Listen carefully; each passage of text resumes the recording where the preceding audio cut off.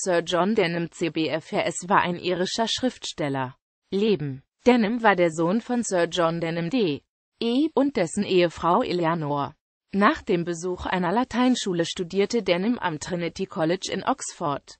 Nach dem erfolgreichen Abschluss seines Studiums wurde er auch gleich als Rechtsanwalt zugelassen. Am 25. Juni 1634 ehelichte Denham seine Frau an. Im Bürgerkrieg verteidigte Denham als glühender Royalist Farnham Castle. In den Jahren 1650 bis 1652 hielt sich Denham in den Niederlanden auf.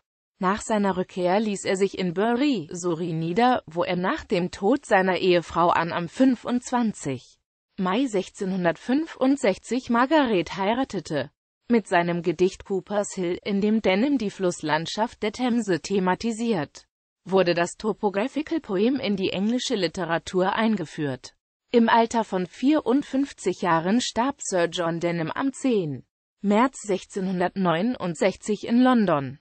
Werke: The Poetical Works, Archeon Books, Hamden 1969, ISBN 0208001557.